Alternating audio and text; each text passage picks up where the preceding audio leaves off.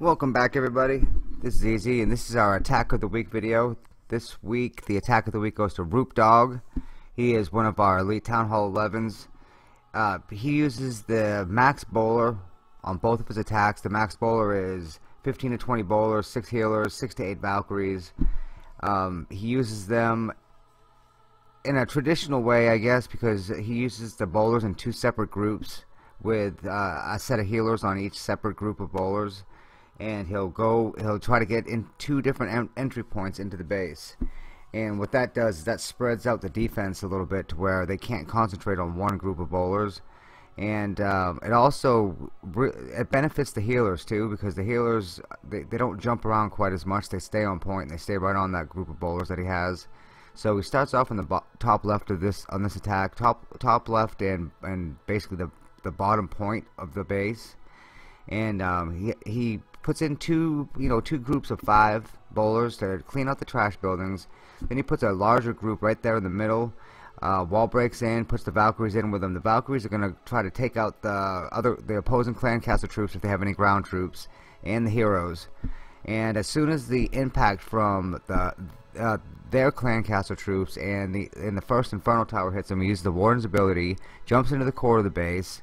He manages to funnel all the troops into the core of the base. He's going to put a freeze on the backside Inferno Tower, and all this timing, he just bam, bam, bam, just perfect timing. The Valkyries are still up. They're going to go towards the Inferno Tower, take out the Inferno Tower, and now at this point he has healers all over this base. He's got healers, 3 or 4 or 5 healers in the core. They just bounce the bowler that was outside of the walls, and the healer that was on him comes inside. So he's got all these healers up, protecting all these different troops. So at this point, I think at this point he knows he has it. He has got a cannon and three archer towers, and then some air defenses. So at this point he's pretty confident that he's going to take this. So as Town Hall 11 dropping down to a Town Hall 10, it's never a gimme. It really isn't. Regardless of the advantage that Town Hall 11 has over Town Hall 10. You take that in combination with when the attacks were. He did both of his attacks towards the end of the war, and we had to have 3 stars just to tie. And we did have the other clan beat on percentage. The other clan was from Argentina. They played great. Hats off to them. They probably can't understand me, but they did play great. Yeah, Roop comes through, 3-star, gets a 6-pack this war.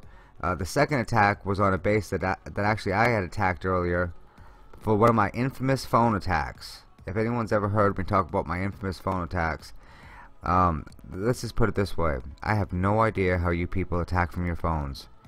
If you attack from your phone every day, don't ever go to your computer and attack from your computer, because then you'll never be able to attack from your phone again. So anyway, this is a type of island base, I guess, but it has, this is actually a fairly popular base. It's springing up everywhere, where it has the Inferno Towers with these little walls around them on 2 different sides of the base. And I guess it's designed to split the troops up, or to maybe have someone come in on both sides to try to eliminate the Inferno Towers. Well, Roop does not. He starts off the same way. He starts off with 2 groups of bowlers, but they all end up converging in the middle. And again, he uses the Warden ability as the first Inferno Tower starts cooking on the bowlers to keep them all alive, which that's a really smart technique that he's using, because he doesn't lose any bowlers right at the beginning. And even though he's already used the Warden's ability, he's got all the bowlers up still, so they have more time to knock out a large amount of defenses really quick. If he saved the Warden's ability at the beginning, then you just don't have as many troops left to use the Warden's ability on. So I'm one of those advocates. The earlier the better.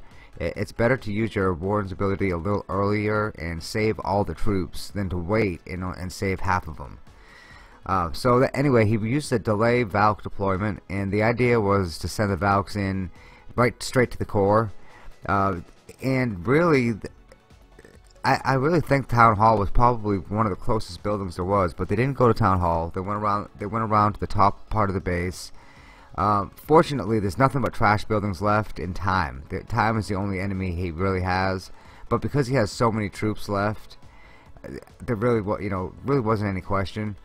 The attacks, looking back at them, they were really not as close as it feels when you have to get 3 stars in the war to even tie it. So, great, nerves of steel, got ice water running through his veins. All those analogies work for Rupdog. He is a stone cold killer for the clan.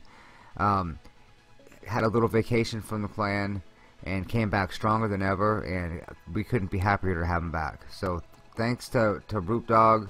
Great attacks this war. That's the attack of the week. Now we have a couple of well, actually just one bonus attack. This is from Romper Stomper. We can probably play one of his attacks every week. He has a unique assignment. He takes on the top Town Hall 9s. We have a couple guys that do that. Him and Flex are 2 of the guys that have that assignment. Because believe it or not, they can be problematic. This is actually a Town Hall 9.5. So instead of having our 9s attack the 9.5s, we have our 9.5s attack them.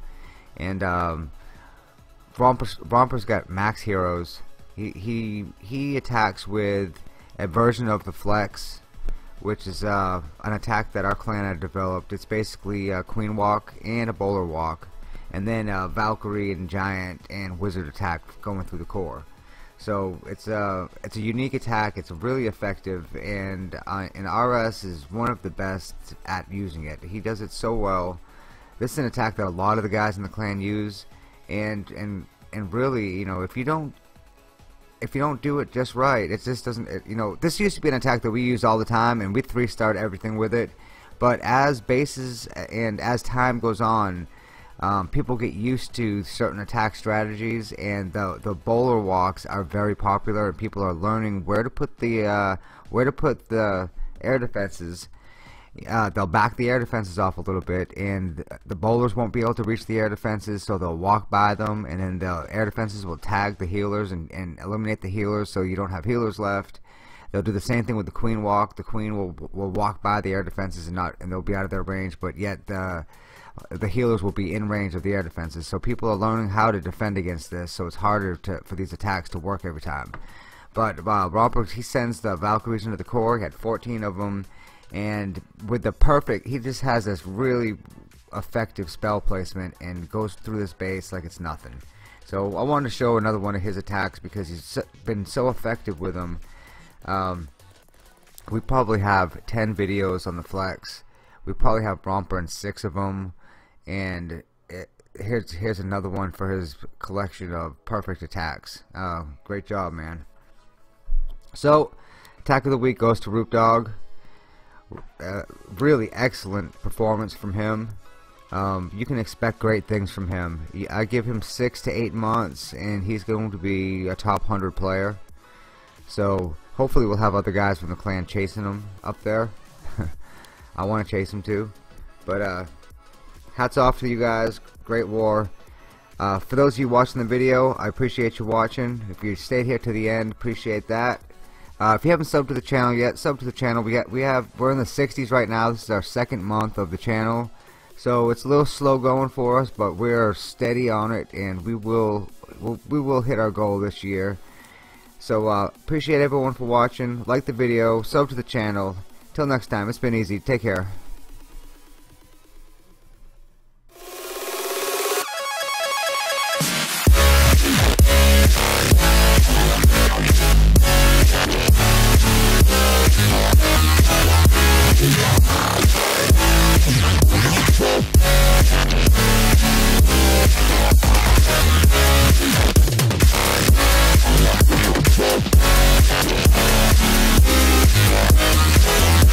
Yeah.